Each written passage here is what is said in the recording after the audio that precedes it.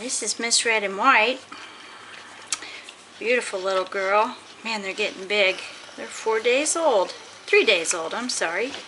Today I started the Biosensor training techniques, which is all a part of the beginning of the pet therapy instruction. This is the Biosensor techniques were created by the U.S. military in training their dogs, and it's been a proven fact that adding stress to their small young lives at this point helps to have them adjust to stress a little better in the future. So we start at 3 days old, and this technique is done from day 3 until day 16. I'm just going to demonstrate to you.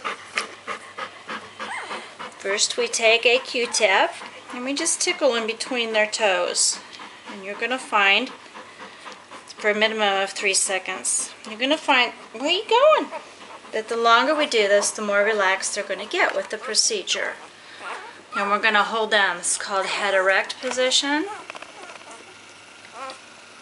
And we are going to turn them upside down, which they don't like very well. She's doing very well. And then we lay them in a supine position on their back, and I just try to get her to relax a little bit. This is a very submissive position for a dog that they don't like. One of my goals for every puppy that leaves here is to be able to relax and lay on its back comfortably and to trust you. And the fifth and final thing for the Biosensor techniques is to place them on a cool, damp cloth. A little cold, she doesn't like that, and neither does Mama.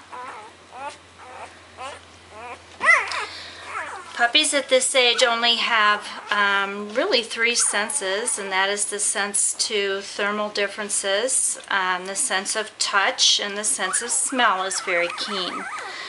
So next week, or in a few days, I'll be adding some scents to the whelping box. Vanilla extract will be the first one for something sweet. They've already experienced some Clorox smells.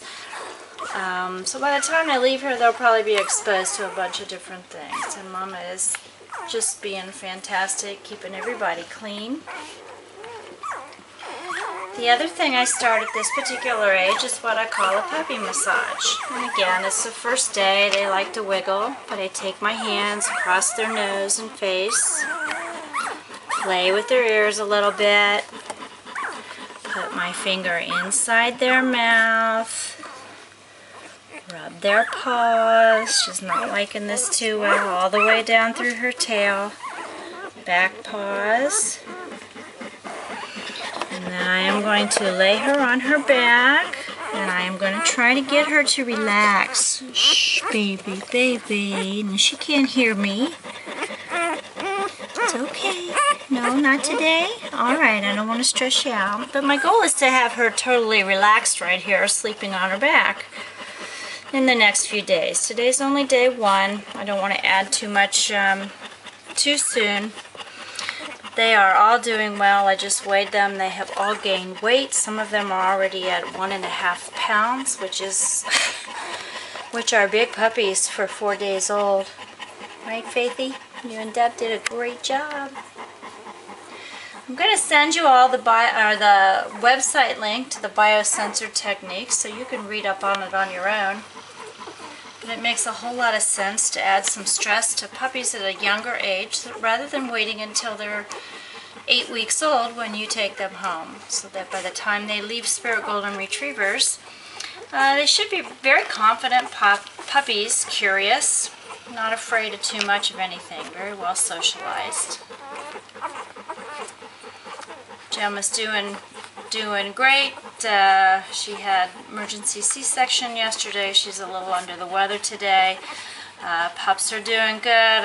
We'll put the live video up for her in just a few days. I'm going to give her a chance to kind of get back into the swing of things. C-section's always kind of tough on moms, so we'll give them a couple days, but they're all doing great too.